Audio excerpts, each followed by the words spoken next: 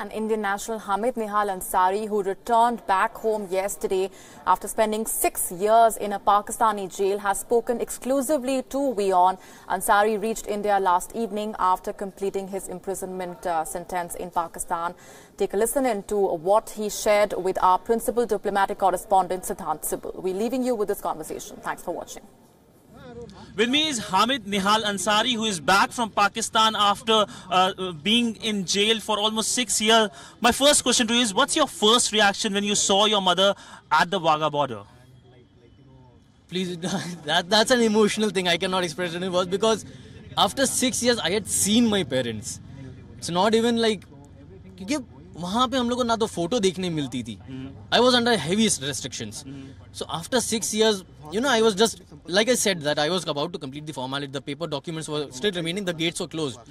But as soon as the gates opened, I saw that my parents, my brother and Jatin uncle were out from the ceremony side. That moment I broke up. And I was like, okay, my mom is here and I want to, you know, I'll break all barriers and I want to reach there. So there was an adrenaline rush. It was an emotional rush and out of words. What will you say to the governments of India and Pakistan, because you have become a symbol of so many prisoners languishing in each other's jail? See, it's like even if I have become a symbol, the efforts were done by Indian government as well as Pakistan government. The judiciary, the human rights, everyone took a positive step towards it. So my message to both the governments will be that please do all the good jobs for all the people towards your citizens and towards our citizens, because humanity is bigger than any religion. Humanity is bigger than anything, and all the religions teach humanity at all.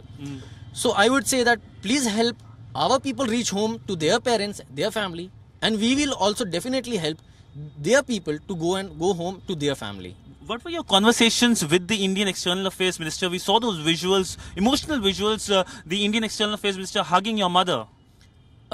See, like I said, the External Affairs Minister, Sushma Swaraj ji, I was told that she has helped me a lot. Obviously, like I was unaware of all the efforts that was happening back in India.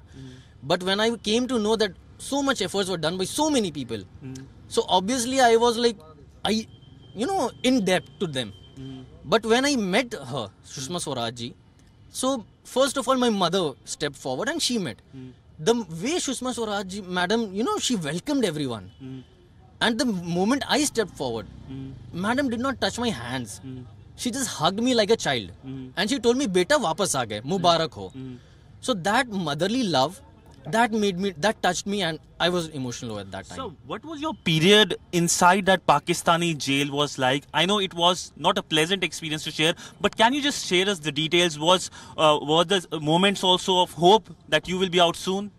See, I cannot give you the details of it, but the thing is that initially when I got arrested, I lost all hopes that even I can think of going back. I did not even think of that I'll go home ever. I started praying for my parents, I started praying for my loved ones. But then suddenly, I don't know, somehow it was a miracle. Almighty, He gave this hope in me that no, don't worry, one day you will go back. So I started praying because I knew that crying and screaming and banging my heads on the wall, that is not going to give me any results. So it's better I start praying. It's Almighty who hears everyone. So hopefully He'll hear me also. And I knew that my parents, my family and my friends, they will do something for me. So, okay, fine. All the combined efforts and all the combined prayers, it gave a good result. But do you regret the decision which you took going to Afghanistan and then crossing over to Pakistan and of course wasting 6 years of your life? See, my intentions were never against anyone. Not even a single person, not even against a tree or something. My intentions were only to go there to rescue my friend. But the decision that I took, the step that I took, the method that I took, that was wrong, and I accept it. And I repent on it because I wasted a lot of time on it. But as you can say that a mistake has to be punished. So I committed a mistake and I was punished for it. That's all I can say. So my last question, what's the future? What are you planning? Is marriage on the cards? Definitely marriage is on the cards. If my parents permit me, 7-8 will be in the list. Just jokes apart, but obviously marriage, job, everything, career. And obviously helping, because I can understand the feelings that people have when they spend a time in the prison.